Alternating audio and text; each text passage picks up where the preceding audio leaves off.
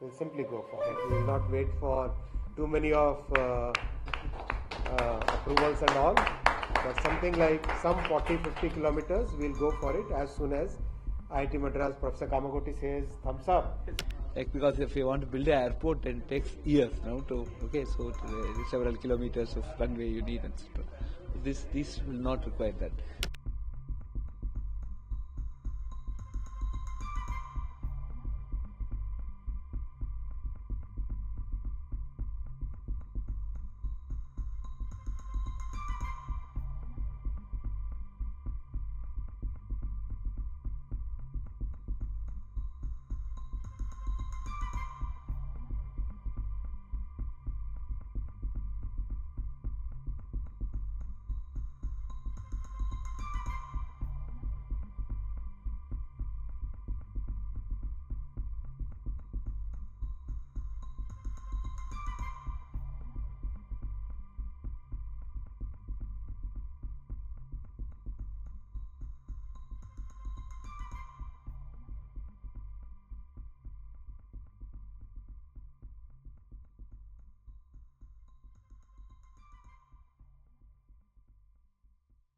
So, starting off, the Best Demonstrating Team Award is a recognition of the team that has showcased an outstanding and seamless execution of their Hyperloop prototype, demonstrating technical excellence and innovation.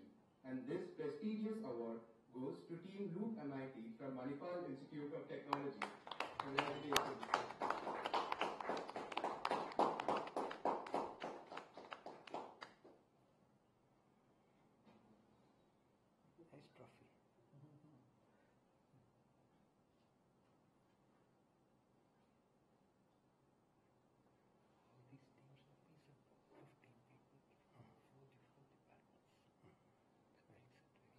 Innovation in transportation is something that we are very proud of, and I thank the entire team Avishkar. I am also one of the members of that, just a faraway member.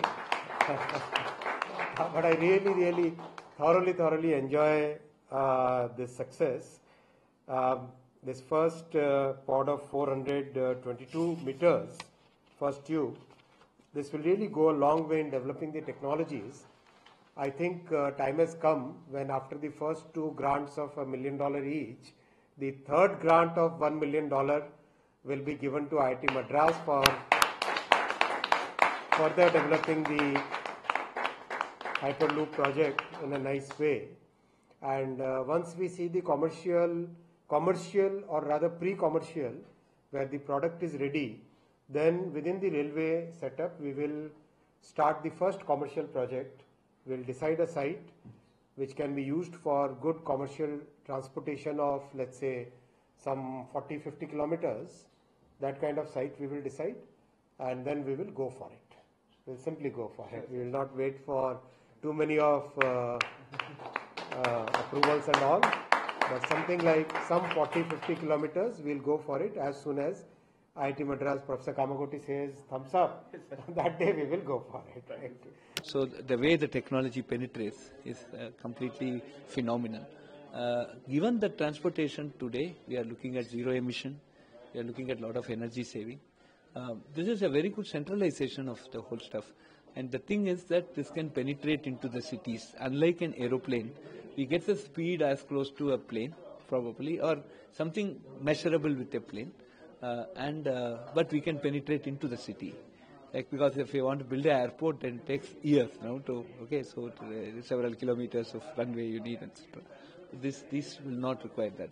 So that's the bigger advantage. So that's where this whole thing comes. And then if I'm using one vacuum to ship 10,000 passengers a day, because at a phenomenal speed, and I think then energy consumption per kilometer per passenger, if you evaluate, might be very less.